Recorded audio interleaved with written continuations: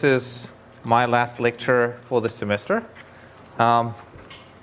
It's not your last lecture for this semester, because Subrit will be covering the remainder of the class.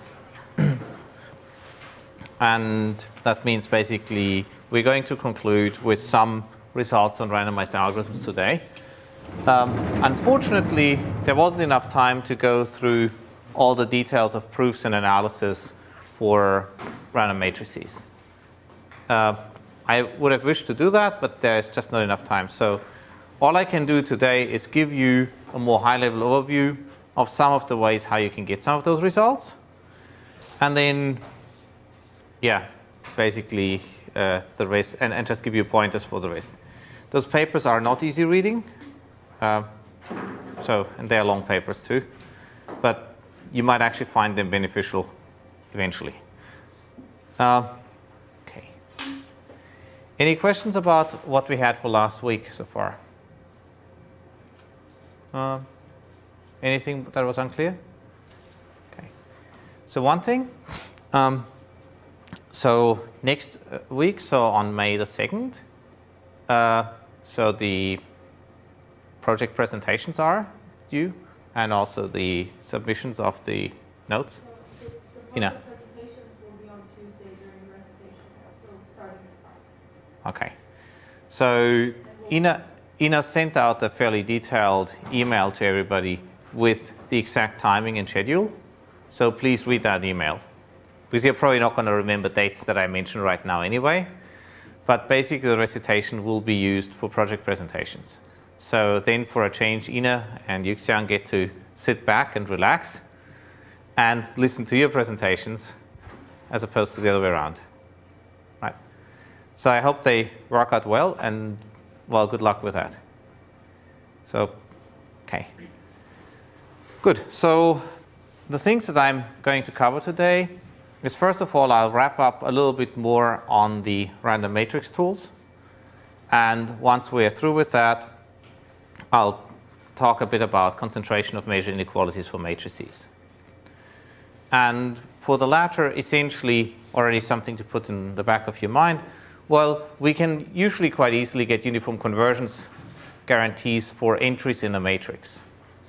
As a matter of fact, that's what we exploited for the low-dimensional embedding algorithms, right? Where we essentially took a distance matrix, square distance matrix, approximated it by some other matrix generated by lower rank objects, and then we showed that point-wise those two matrices were close. The more interesting thing would be to see whether not just the matrices are close element-wise, but also whether they are close in terms of their range, in terms of their eigenvalues, all these properties. Basically, does the matrix as an object that's different from just a gigantic array of numbers converge? And I'll show you some results with regard to that. Okay, so before I do that, though, I'll quickly want to mention the Nystrom method. And for that, recall that there were a couple of approximations that we made in order to go to low-rank approximations. So when we had a Hermitian matrix, in other words, M is M star, so transpose complex conjugate, then our simple algorithm for probing the subspace and so on could actually be simplified even further. So I would start with A equals, M times omega. And I would then go and, well, basically decompose this in a QR factorization. I would then form a matrix B, because Q is now a good guesstimate of what the range is, of the following form: Q transposed MQ. And I would then obtain a eigenvector eigenvalue decomposition, V transposed lambda V.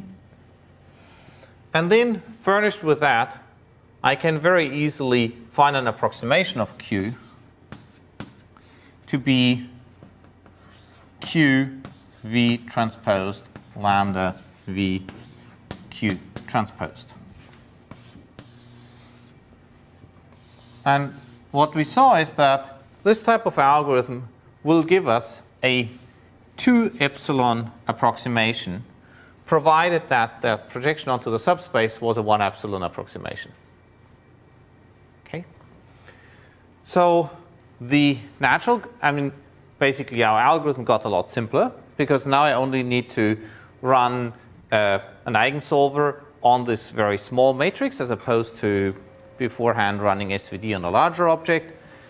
And we paid something for it. So the question is, can you do this without paying the factor of 2?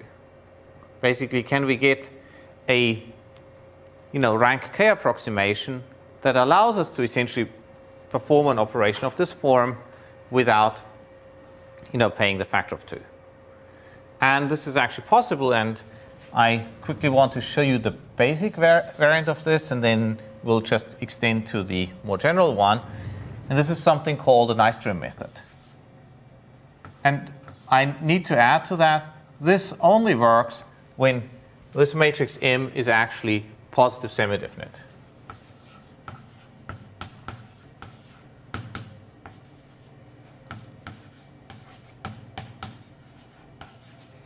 And this is for M being positive semi-definite.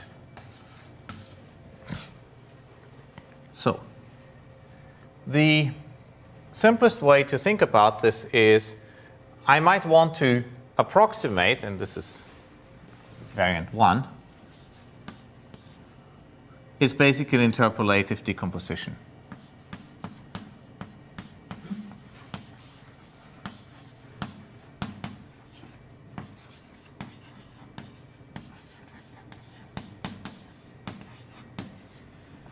So in other words, I am interested in something of the form that M is approximately a matrix M in K, some other matrix here in the middle, and then M in K transposed, where what I've done is I've basically picked out a couple of random columns, let's say, from M. So this gives me M and K, so it's n dimensions here and K there. And then I have to pick a suitable matrix Q such that this is a good approximation. Okay. So rather than deriving this the numerical analysis route, which you can read up in any decent numerical analysis book, I'm going to give you a quicker and faster, a quicker approximation to get the same result. And the reason I'm doing this is also because it brings back some ideas about kernels. So recall that if we have this, we can actually write the entries Mij can be written as phi of xi transposed phi of xj. Actually, I'm just going to refer to them as phi I and phi j, right? And now what this really amounts to is to say, well, I'm going to approximate any phi I by a linear combination of some phi tildes that are taken from a set of k different entries, right? So the goal is approximate phi I by a linear combination over beta ij, j going from 1 to k. And without loss of generality, I'm just assuming that I'm picking the first few columns, phi j. Okay. So nothing easier than that. All I have to do is just minimize over beta the squared norm of this. Okay. So now, if I have to do, is everybody okay with that part of the reasoning? So what I'm doing is I'm explicitly going into feature space by using those phis, and I'm now saying in this feature space there shall be an approximation using k of these terms, which amounts to picking k of those columns, in such a way that that difference is minimized. Okay. So let's take derivatives, right? So d beta I dot. And this is, the first term goes away. For the second term, we now get 2 times k I and dot times beta I and dot. So this is basically the ith slice here, right? And then, so I actually have a minus, and I get a plus 2, sorry, there's no beta here, obviously. So I'm already taking derivatives, plus 2 k, little k, sorry, no political affiliation intended, beta I here. Okay, good. So, in other words, I need to solve this to be 0. Well, nothing's easier than that.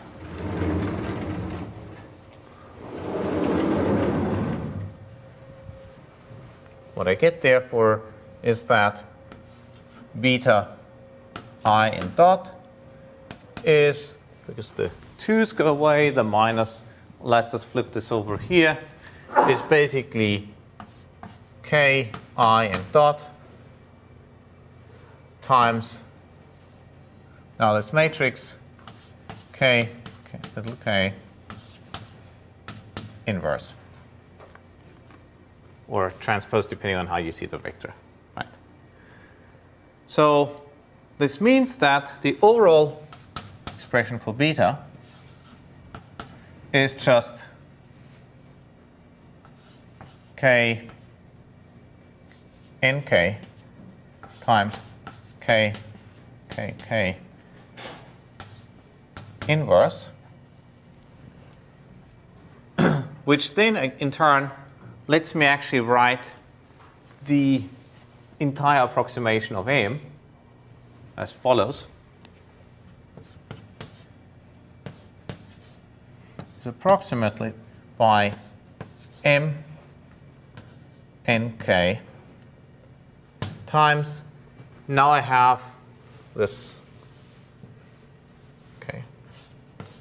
k, sorry, it's actually turns into an M, sorry, M k inverse times, now I have an inner product matrix between those guys, so I get M k again, times M k inverse, that's for the right hand side, times M nk transpose. And obviously this goes away. And so we have the Nystrom approximation. This is probably a bit different from how you would have usually seen it. And that's basically just pick a random subset of entries in M,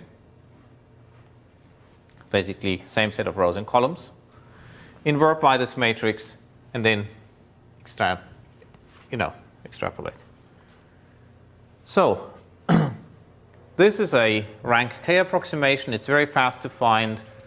The reference to this for the vanilla version of the algorithm would be Williams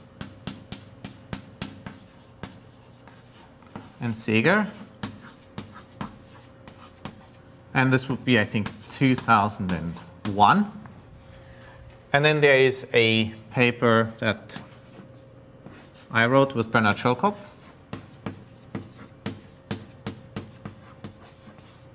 And it's at the same year.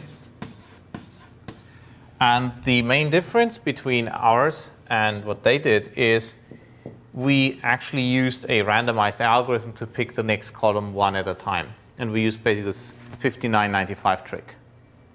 So remember, we talked about that maybe about a month ago. So you basically pick one extra, well, you pick 59 directional candidates at a time, then you take the one that's best, which turns out to be a little bit expensive to compute. Better strategy is actually the paper by Scheinberg and Fine.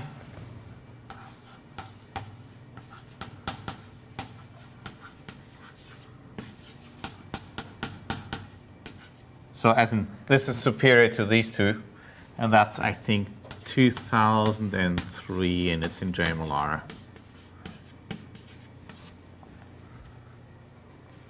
And they basically pivot by the next largest element because you can construct this decomposition incrementally.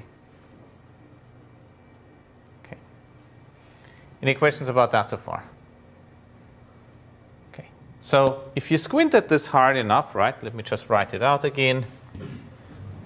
This is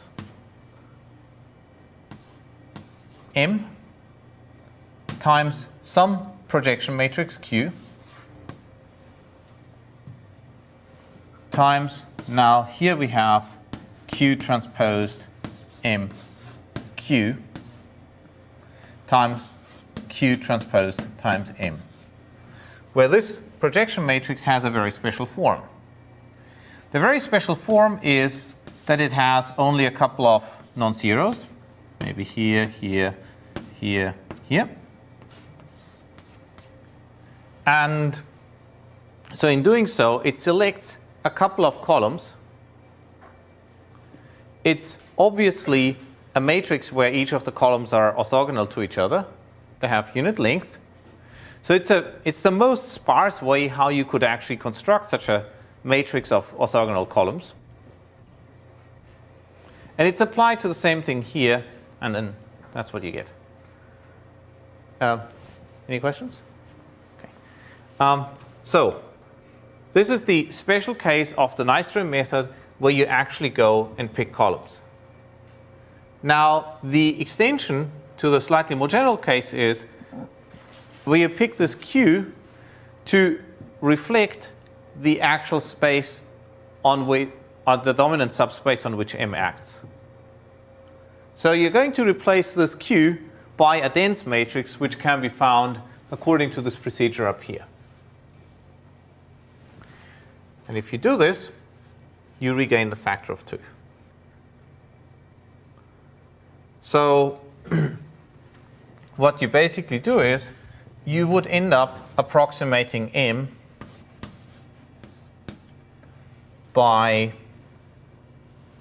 well, Q transposed M Q to the 1/2, which is basically just taking its Cholesky factor, times Q transposed M transposed times the same thing here. That's the overall strategy. So this has the same order as that simple algorithm, but it has a better subspace property. Because in that case, I'm just guessing that a couple of columns are meaningful. So Mu, for instance, has a nice paper on interpolative decompositions. But here it's very, very simple. You just pick a couple of them at random. There are better algorithms than that where you can actually show that picking things greedily isn't too bad. And that would be a paper by Das and Kempe.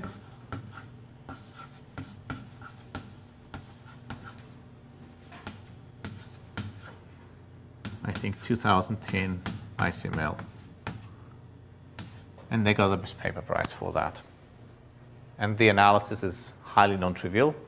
It's basically mostly about introducing approximate submodularity and then showing that that approximate submodularity holds under some reasonable conditions and then working the entire argument through. I'm simplifying things probably quite a bit here, but this is just to give you a general idea of the context of where these methods are situated.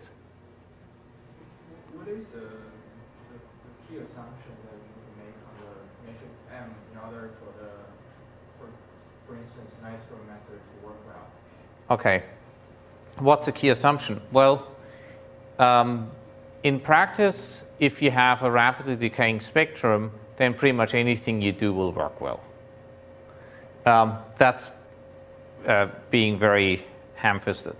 There are actually slightly more general results in the Halke, Martens, and Trop paper, for instance, which basically give you a statement which goes like order square root number of terms that you've picked and so on. So you're basically getting sort of concentration of major result. Now, these are very unsophisticated results, but if you, for instance, have eigenvalues that decay exponentially, then it doesn't really matter how good your guarantees are. Even some okay-ish guarantees will be good enough because your eigenvalues decay faster. Now, you would wonder, well, when do I ever get that lucky?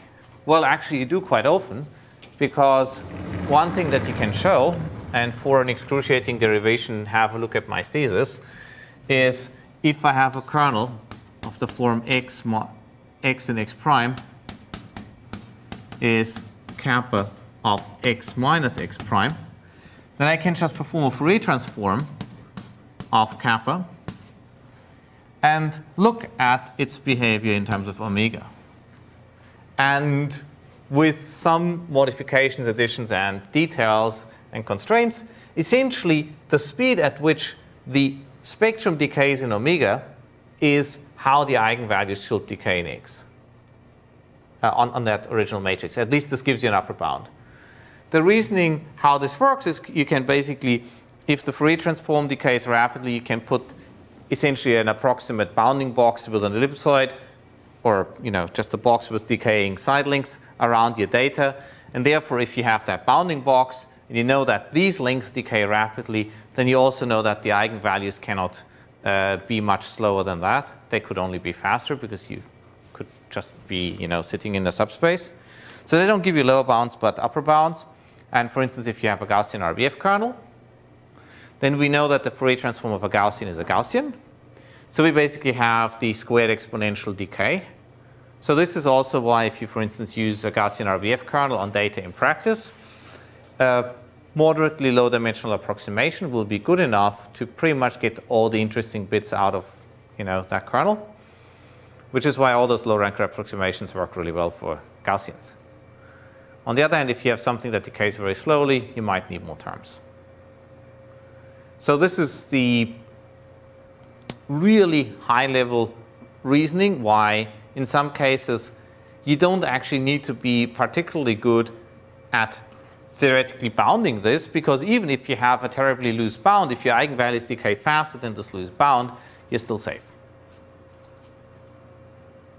Well, that's maybe not exactly what you'd like to hear as a theorist, but in practice it's actually very good news.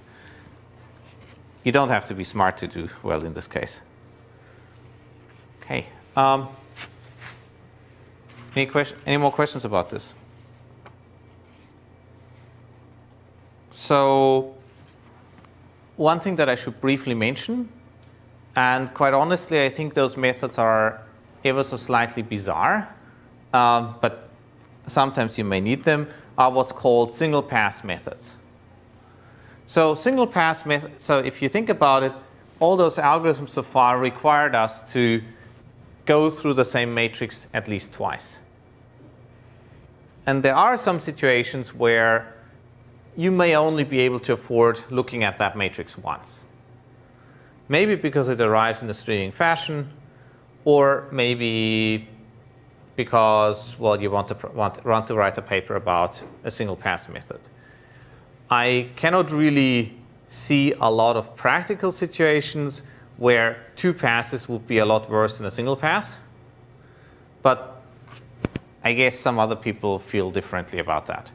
In any case, the basic idea is, of course, if you have that term here, right?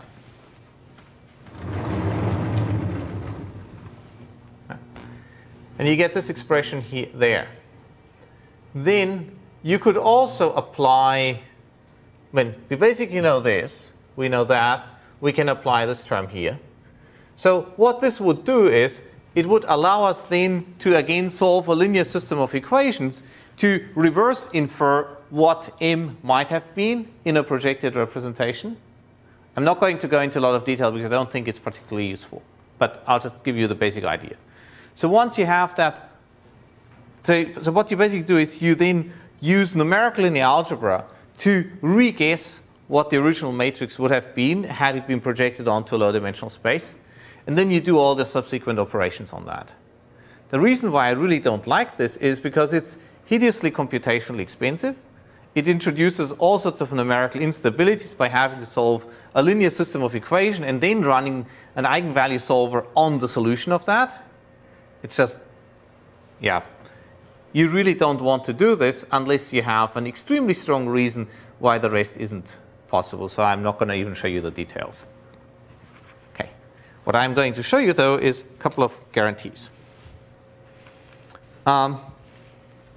So there were some questions that came up last time. Well, you know, some of the guarantees have the size of the matrix in there, and if that happens, isn't that bad? And yes, in general, it's not nice. So here's a couple more guarantees, and there's probably about a dozen of them in different conditions and flavors and variants in the Halcombe, Martinson, and Trop paper and in subsequent work. So let me just give you a selection of what you can get. So one is, for instance, that the expectation of the difference, as in terms of the Frobenius norm, between the matrix and the projection QQ transposed M, that this thing here is less equal than 1 plus k over phi minus 1 to the 1/2, and then sum over j equals k plus 1 to n sigma j squared to the 1/2. And this is assuming that we solve the problem not for a k by k problem, but for a k plus p dimensional problem. So in other words, I'm oversampling by p extra dimensions. So that's a key aspect that can make your life easier. By just adding a few extra dimensions, you don't pay much for it, but you can actually this way make sure that you at least got the, you know, the first k singular values right up to. So it has a lot to do with, if I take a large Gaussian random matrix, then the smallest eigenvalues can actually be pretty ugly, but everything but the smallest ones are actually going to be less ugly. And that's sort of kind of what you exploit here. So in other words, if I take, you know, an m by n Gaussian, so a k by k Gaussian random matrix, well, the smallest singular values are very ugly. If I oversample by a few, then they behave a lot nicer. And I'll give you a guarantee for that in a moment. And if you don't like the Frobenius norm, then you can have a similar statement in the matrix norm. And now you get something that looks a little bit different. It's basically 1 plus square root k over p minus 1. So very similar growth behavior. Sigma k plus 1 plus e times square root k plus p over p.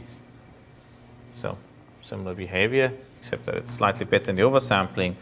And now you have sum equals j equals 1, k plus 1 up to n sigma j squared to the 1/2.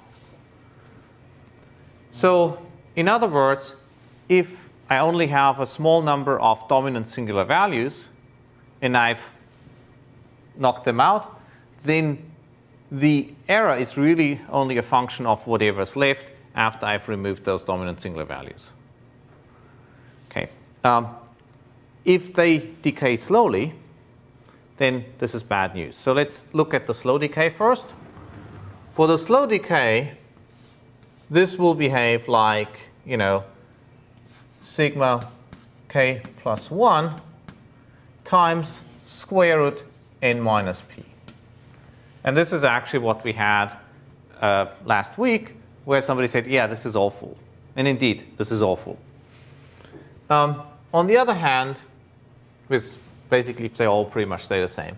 But in that case, you really don't have much legitimate business anyway in performing low-rank approximations, because suppose I give you the identity matrix and I tell you to perform a low-rank approximation, no matter what you do, you're going to get garbage, right? You're basically using the wrong tool to approximate the system. There may be something where the factors are sparse and you have much higher rank might be more meaningful. As a matter of fact, this is a criticism that you can actually also levy against, for instance, recommender systems. A lot of recommender systems use low-rank approximations of gigantic matrices. So for instance, what you can do, and I'm guilty of the same crime, and in our case it was for bragging rights rather than for anything statistically meaningful, you can take gigantic graphs of maybe 200 million, maybe a billion vertices, and perform a 100-dimensional low-rank approximation of it.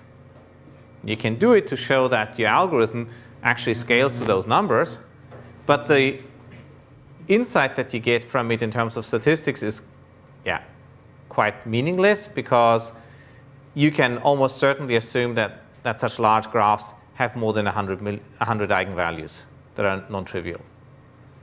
Think of the Facebook graph. Probably a lot of you are friends on Facebook with each other. It's a good chance that everybody is friends with some people from his maybe elementary school, high school, and so on. So if you just count the total number of schools that there are, that is a lot larger than 100.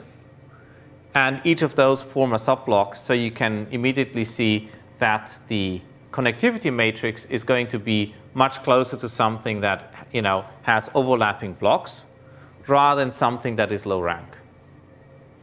So in other words, your social graph doesn't look like so. Well, it looks more like so after reordering. And it definitely doesn't look like so. And this is, by the way, what recommender systems do. This is what you should be doing. For instance, the Indian buffet process is actually a pretty nice tool for that. So this is actually a much more suitable way of modeling graphs. So this is just as a small detour. So this is a bad case, but you shouldn't be using this tool for that bad case in the first place. Now let's assume that the eigenvalues decay actually really rapidly. So that, you know, the sigma j's are some lambda to the j for lambda in 0, 1.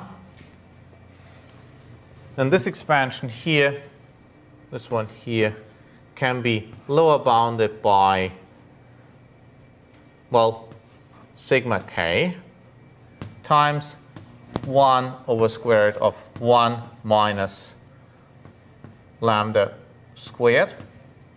That's just the standard, you know, geometric power series, right? So now this sum actually doesn't really depend on n anymore. This could go to infinity. I mean, that's the upper bound for that. So I've just written this as, you know, sigma k times and then, you know, 1 plus lambda squared plus lambda to the 4, da, da, da, da. And the square root comes from that.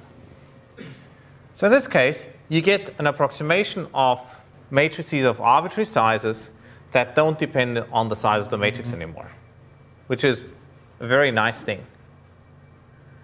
In practice, you of course would never really bother about this. You just run the algorithm and check. Never rely on the theory if you can actually check. But it's nice to have. Okay, so that's that. Then there are also tail bounds. And there seems to be some rather big disagreement between some of the authors on these papers as to the relative use of the tail bounds. It's kind of funny that, so Joel Tropp, basically one of his main businesses is to prove tail bounds for everything related to matrices. And then Martinson actually has this very explicit statement: due to the overwhelming concentration of measure effects in this case, the expected quantities are the only thing you really care about, and things are so well concentrated anyway that, you know, why would you even bother writing the guarantees up? Okay. which might also tell you who wrote which part of the paper. Okay.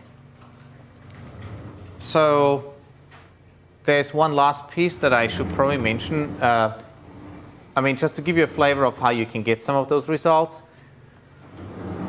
One of the key properties is that for Gaussian random matrices, so for drawn from a normal distribution, you have the following nice guarantees. The expected value of, well, the pseudo-inverse in this case, because they're actually, larger matrices.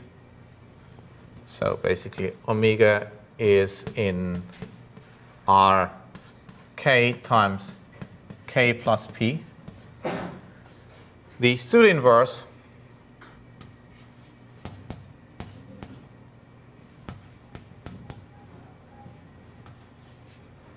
so 1/2 equals, this can be expressed explicitly, k over p minus 1. So that's kind of nice. And if you pick up a book on random matrix theory, a classical book, this would have it in it.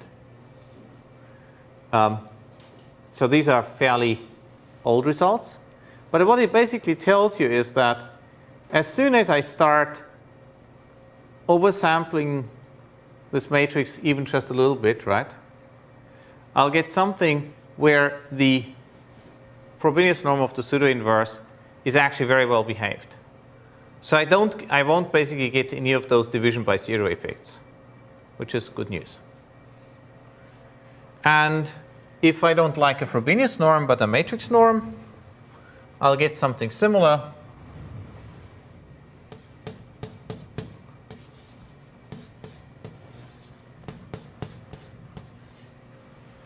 And there you only get an inequality, this E times square root k plus p over p. So it means that those matrices are extremely well behaved. Because of course the matrix norms themselves are quite small, so this makes things good. So it basically gives you a good guesstimate of the condition number of those matrices. And that's why it's mostly safe to invert with them.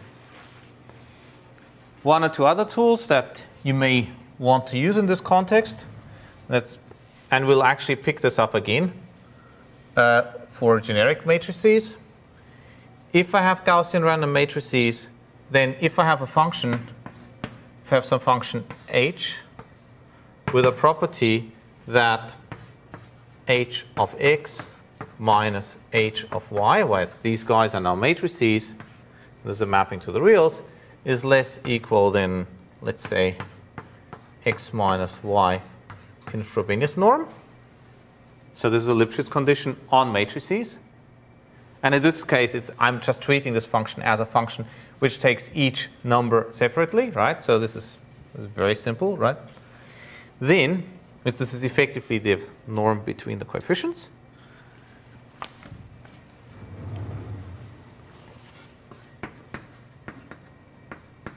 Then I have that the probability that h of x is much larger than its expected value, right, plus some L times epsilon, is less equal than e to the minus epsilon squared over 2. So you can now immediately see what could be done here. For instance, if these have a Lipschitz constant, then I can immediately also get a tail bound. So that's the type of flavor that you get. So this behaves very much like a Hoeffding bound, except that you now have matrices. Okay. Good. So now we're going to switch gears a little bit. And there's actually an excellent short talk by Lester Mackey. So his slides are up online on Stein's method for matrix concentration. And what I'm going to give a very brief overview over is largely based on those notes. I'll add a few more details. And essentially, this is about the following. Suppose I have some matrix X, which, is drawn from some distribution P of X.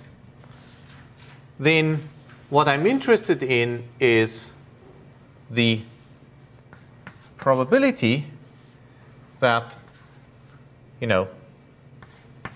X minus the expected value of X, right?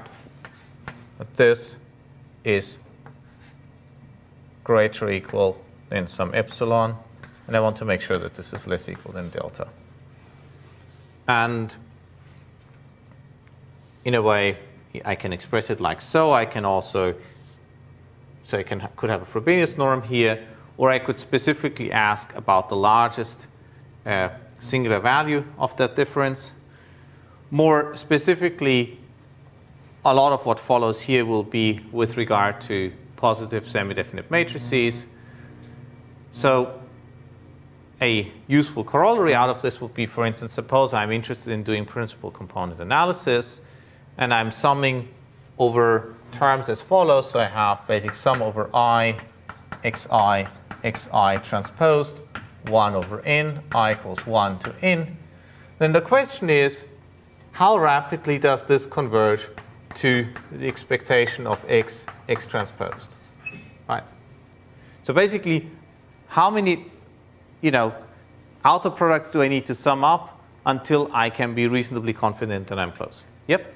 Is there any easy way to sample from the PST space? That's a very good question. The question in this, okay, well, let me give you an answer that might help you to some extent. So first of all, there's something called a Wishart distribution. Okay.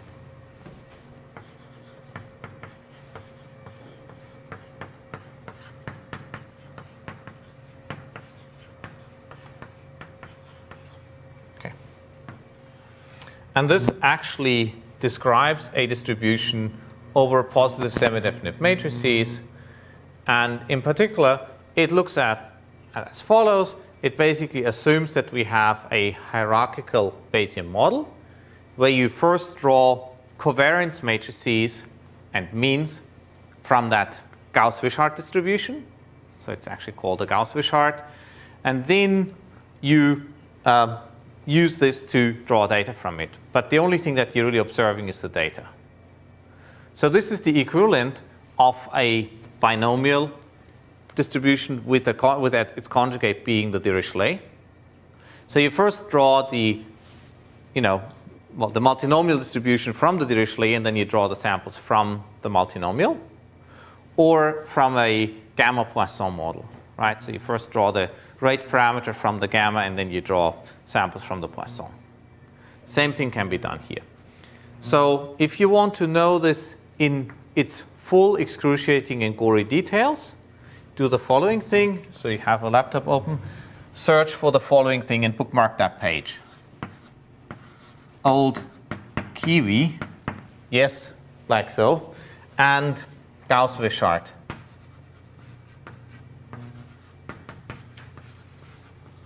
And you'll probably have to zoom out on your browser to make the entire equation fit on the screen.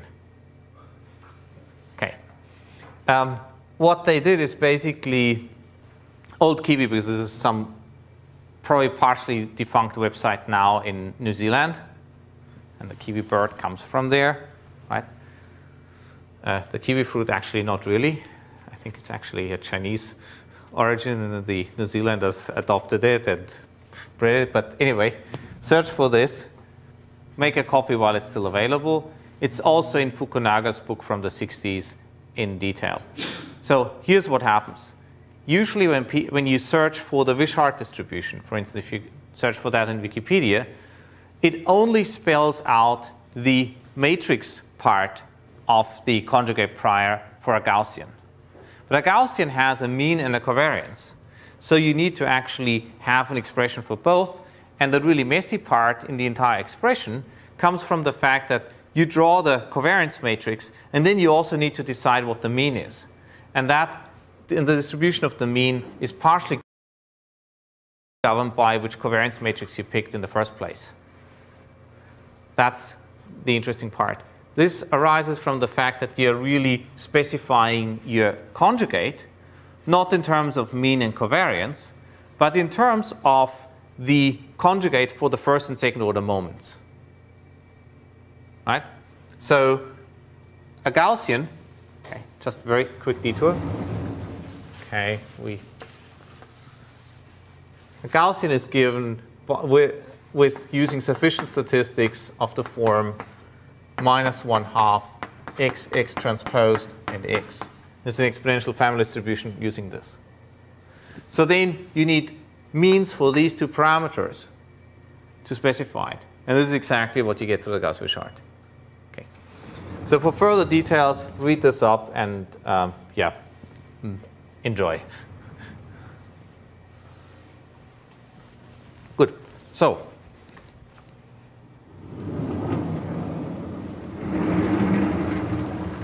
now let's look at matrices.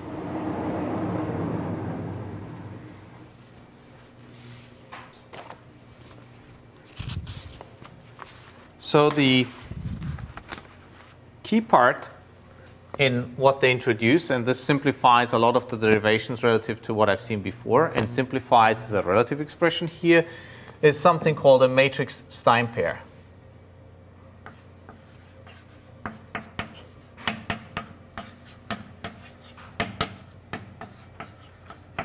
And this is actually a very ingenious construction. In general, Stein pairs are.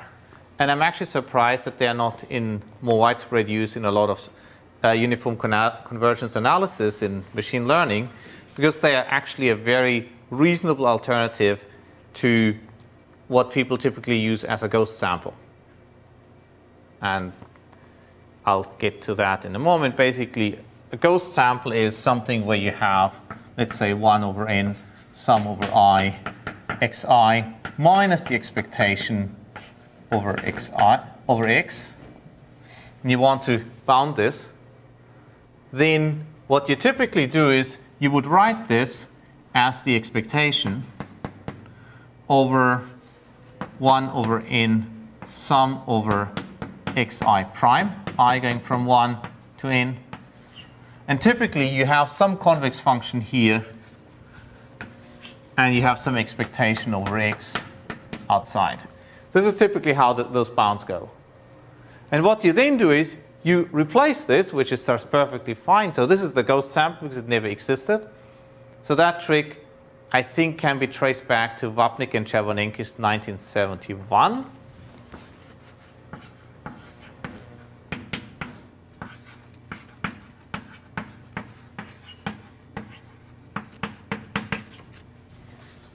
Ghost sample.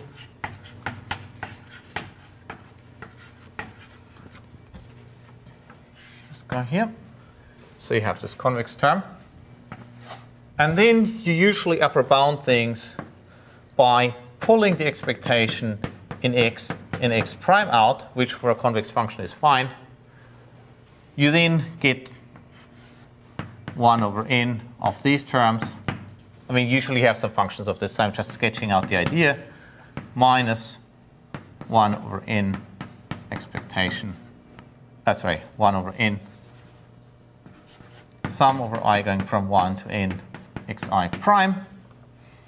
Then at some point you exploit the fact that these are drawn from the same distribution, so I can switch them around and I get some swapping permutations, and that's essentially how your analysis goes.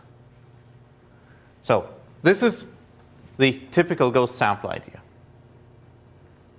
Now, what the matrix Stein pair allows you to do is look at a lot more sophisticated ways of varying your observations in such a way that this variation leaves things unchanged in terms of the probability distribution. So rather than what I showed here, you could, for instance, have a sampling without replacement. So leave one out type guarantees that you could probably obtain with this. So there's a lot more that can be done there. Could be quite fun to actually analyze this.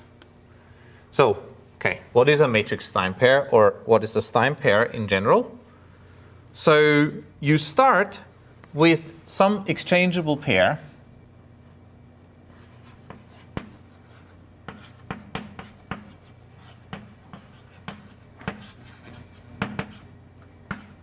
z, z prime. In other words, P of z, z prime is the same thing as P of z prime z. Okay? So this trick goes back, the Stein pairs go back to Saurav Chatterjee. I think he did that in his PhD thesis.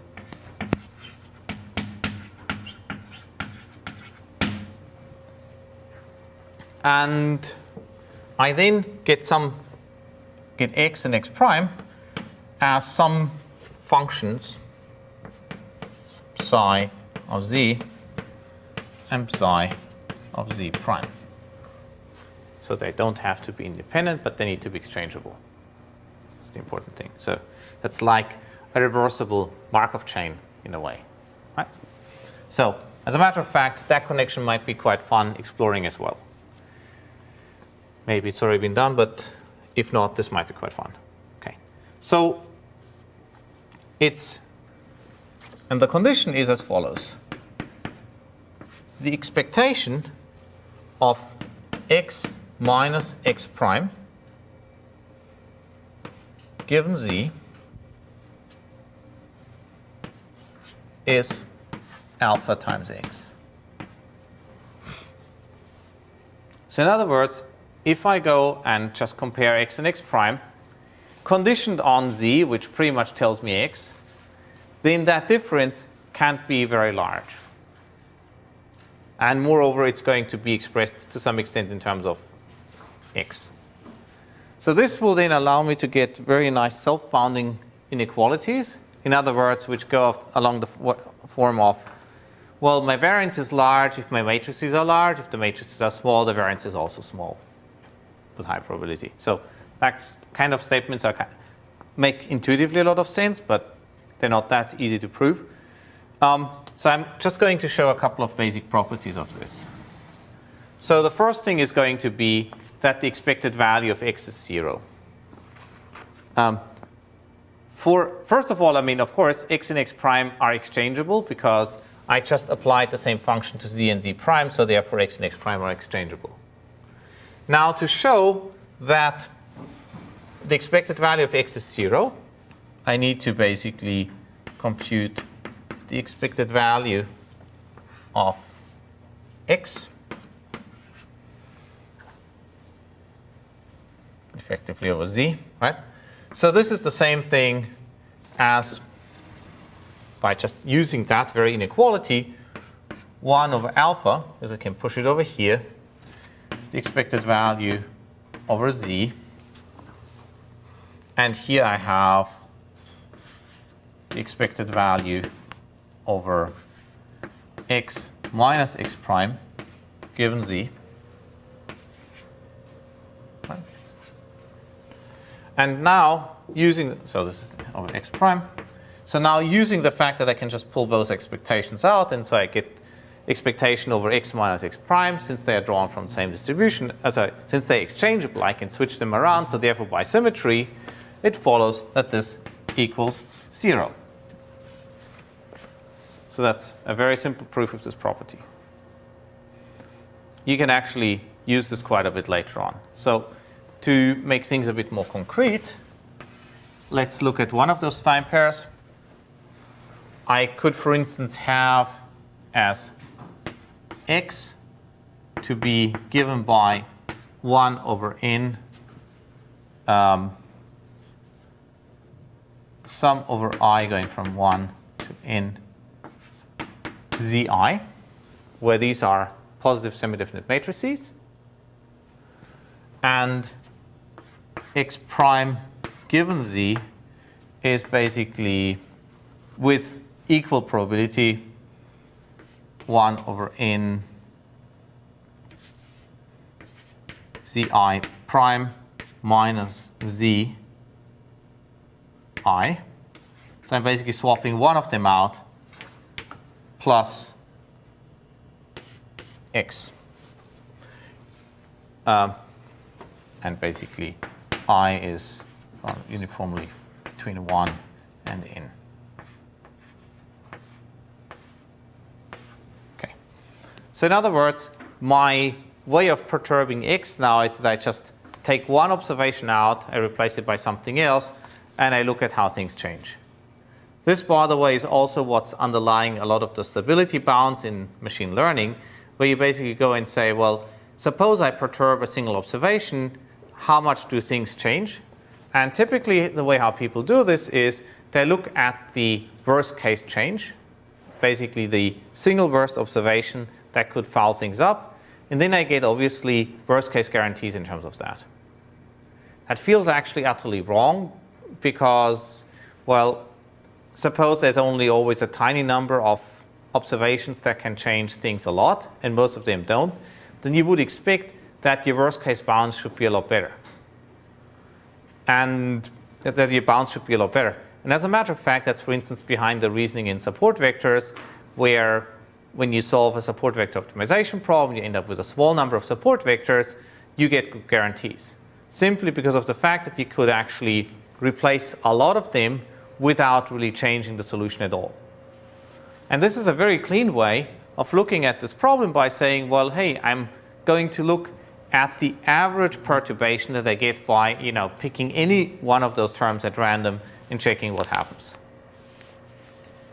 There are a lot of other Stein pairs that you can construct, but that's basically the key hammer that you get. So now, once you have this, you need to look at how much do things actually change. And the key quantity there is something which they call conditional variance.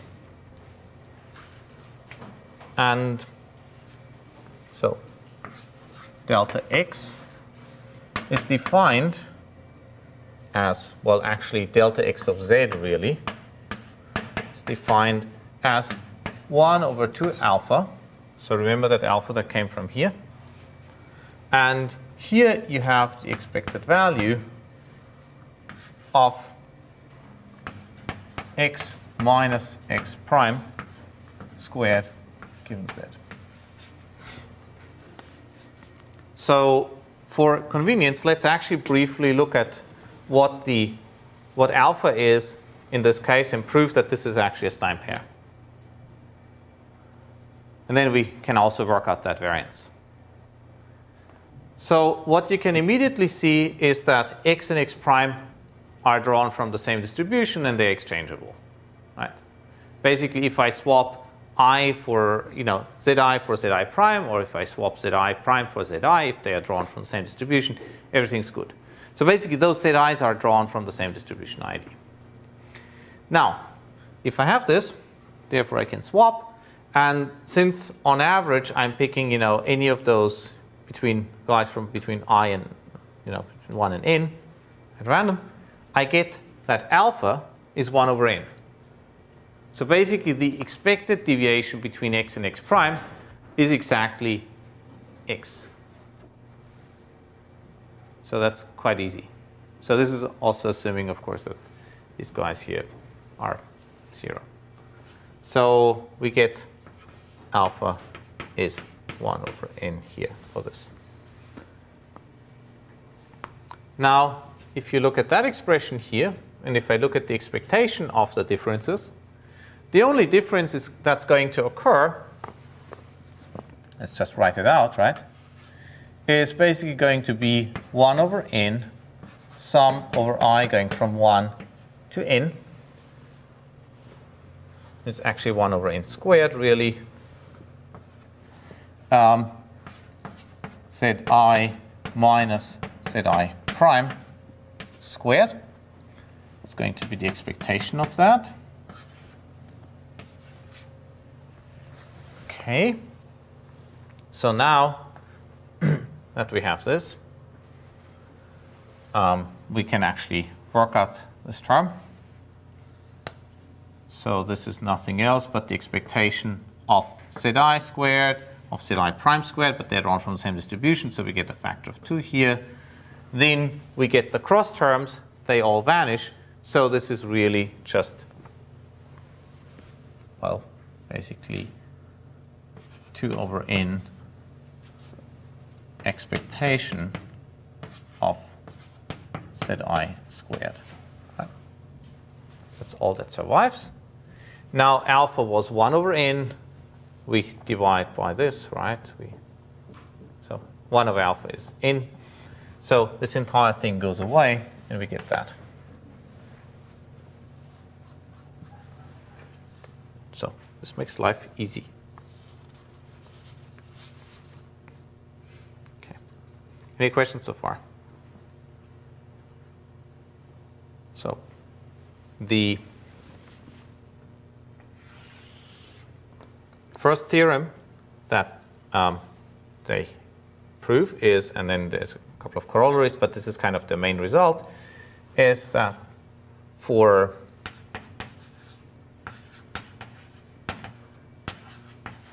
pairs x prime,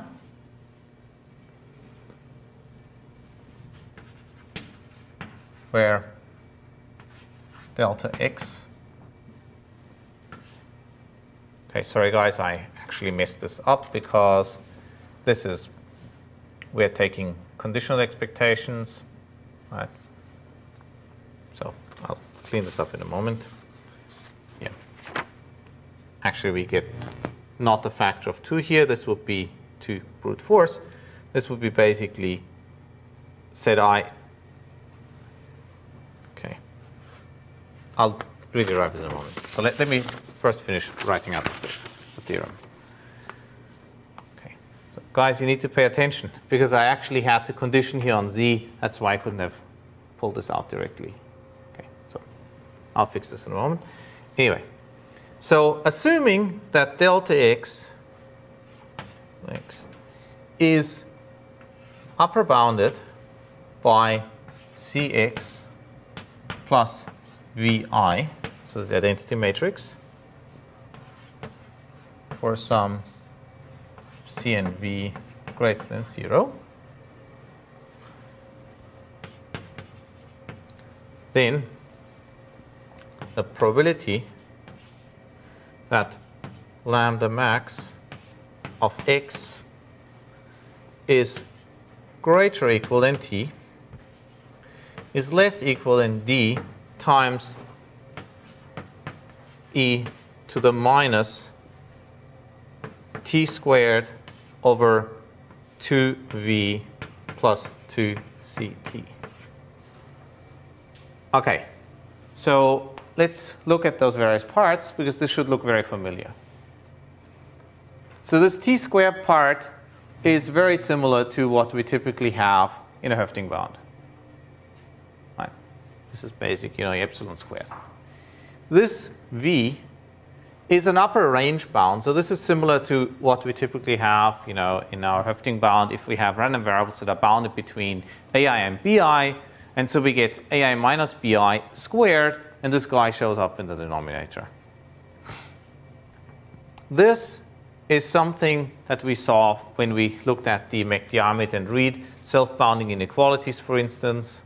So there's a paper from 2005.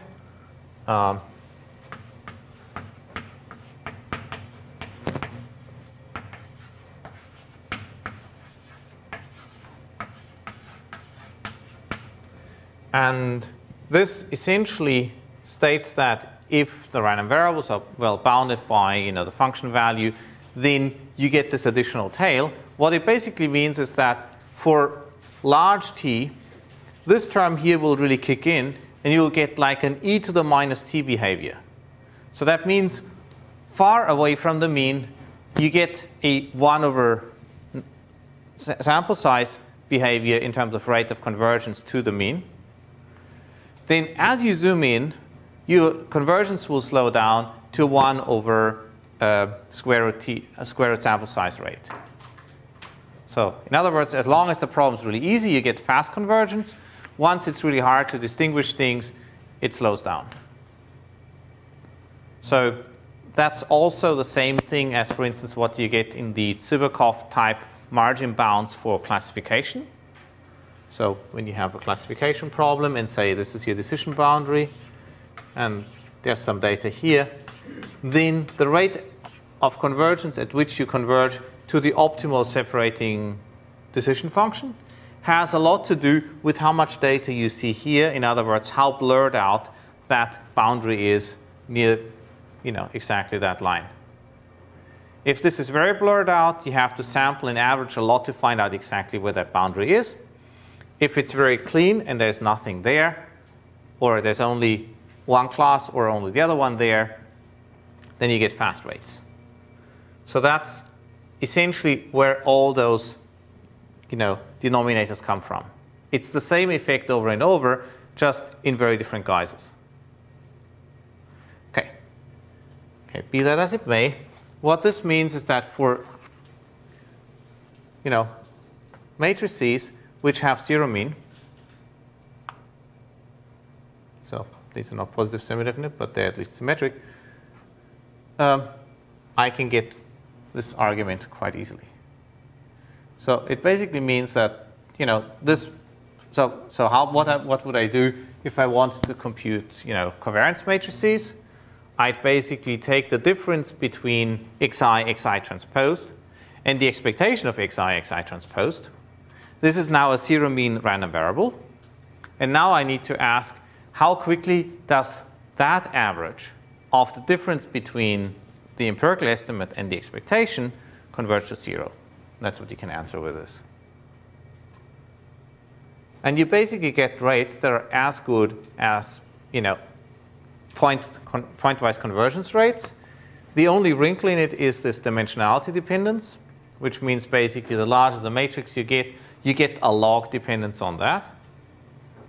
And there's nothing that can be done about this. So you can basically show that this is tight. Okay, now let's fix that mistake that I made over here.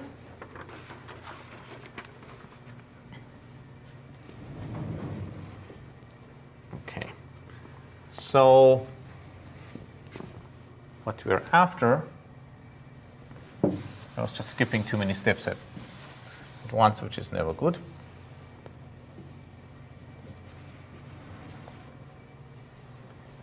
So this is basically n over 2. And now here we have the expectation over those terms. And we can clearly see there's only one of those that can ever kick in at any given time. So I have times 1 over n times the sum of I going from 1 to n, the expectation of Zi prime minus Zi, okay, that given Zi, right? Because those are the only terms that are really different. And now since the Zi's are already given, right? So that expectation over the Zi's is therefore trivial. You just plug it in. The cross terms cancel out. And so what I get is basically 1/2 sum over I going from 1 to n expectation. And since their expectations are the same, so I can just swap it, expectation of Zi squared plus Zi squared directly. And that's what they actually have in this. And then, yeah, that's the overall quantity here. Okay, so that's one of the things that you can use. Now, specific applications is really, if I, for instance, have individual random variables here having zero mean, and the random variables being individually bounded by some upper bound, then I can just plug this in here, and I'm done. What I want to quickly show you is this Laplace transform method of essentially that can be traced back to Alsvedi and Winter, how you can actually start proving a guarantee of that form, because I think that's actually more useful than the specifics. Any questions so far about this type of statement? So this really has the same form as, the AI minus BI constraints on random variables. So if I want to constrain this, I need to make sure that the variance is bounded and that their range is bounded. This is basically what you get in the typical Bernstein bound. And these are exactly the two quantities you need to bound in order to plug in here. And then you get your guarantee. Right? So it's that kind of stuff. Okay. So let me quickly show you how you start the proof, and then it'll become a lot more clear why we went through all those exponential inequalities in the past. So the probability that lambda max of some random variable x to be greater or equal than t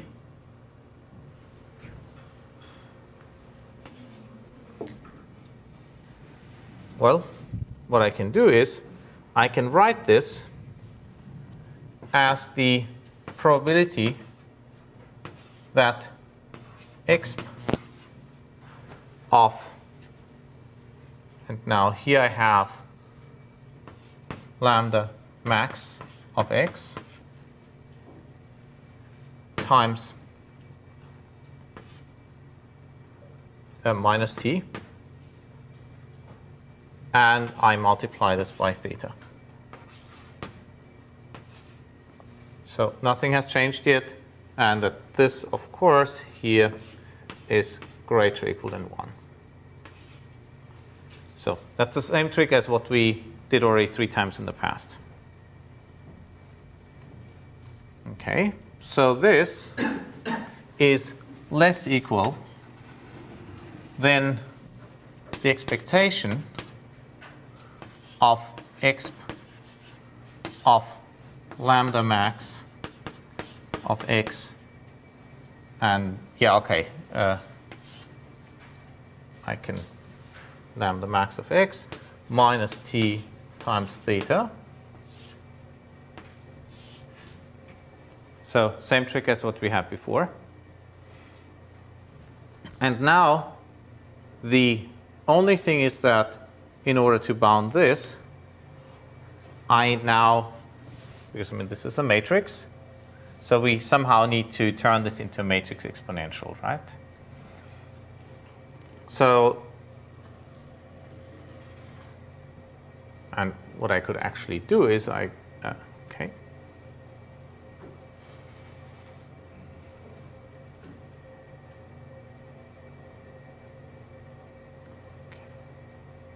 So then this is the same thing as the expectation of lambda max of the matrix exponential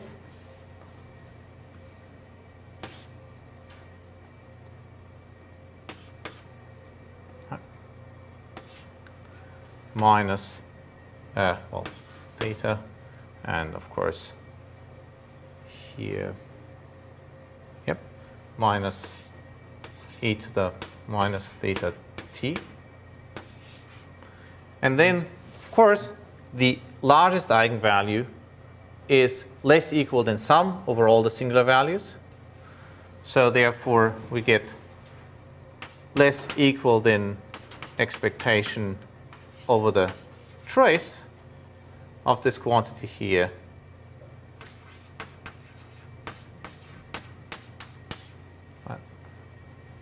Times e to the minus theta t. And that's it. So the trick is basically you write the statement in terms of the largest singular value. You then exponentiate it as you would. You then pull the largest singular value out from that expression over matrices. And then you replace this by the trace. That's the Auschwitz and Winter argument in a nutshell. Okay. There's probably not enough time to go into a lot of those things in a lot more detail. There's this very nice tutorial by Trop, user-friendly matrix concentration inequalities, which sounds like an oxymoron, but it's actually a nice paper.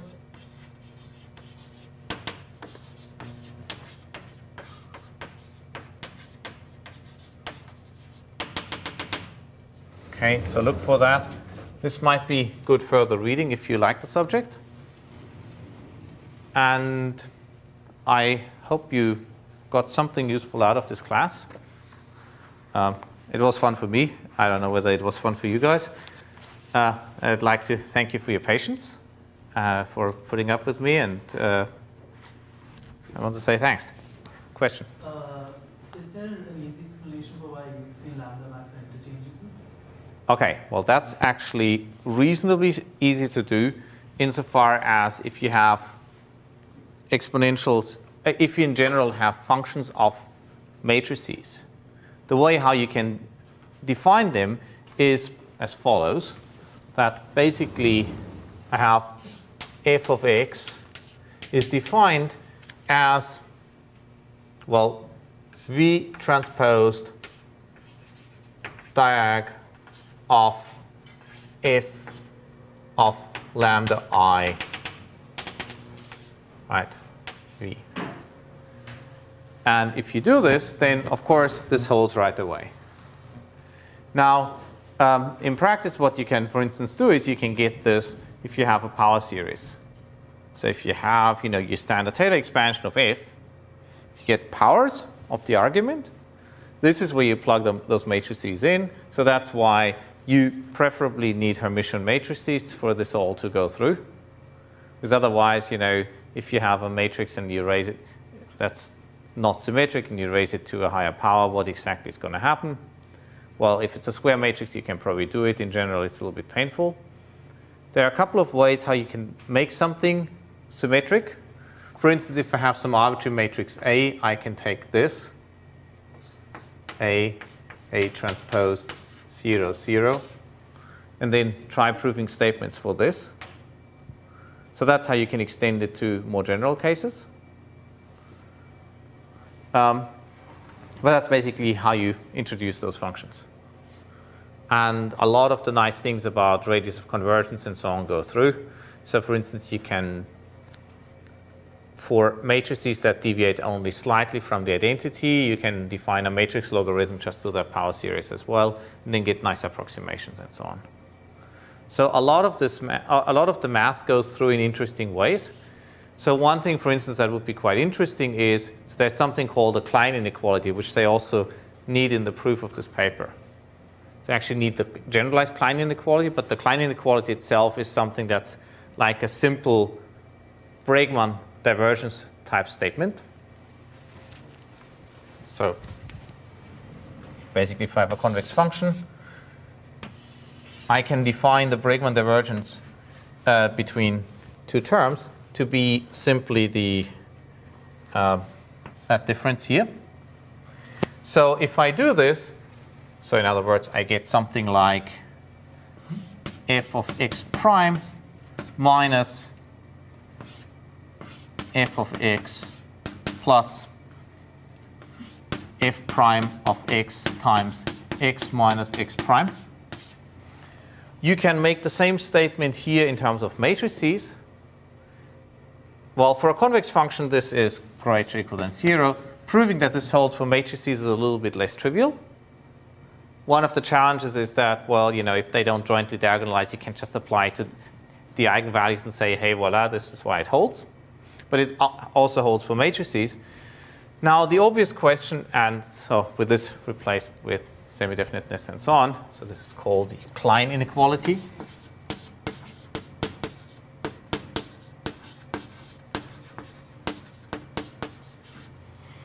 Now, if you have that, then you could actually ask questions of the form like, well, maybe this would be a nice Bregman divergence between matrices. So except that it's now a more general object. And I don't know whether anybody has studied this, but if not, this is probably it's probably a low-hanging paper. And then you can do a lot of the Bregman divergence arguments that people have done in general with now matrix-valued objects. Would be a very nice general abstract nonsense paper. Okay, and I think they're probably going to kick me out soon because my time's up. I said I wanted to thank you for putting up with me in this course. And I'm around if you have any further questions. Just ping me maybe after the summer break as well. Okay, thanks.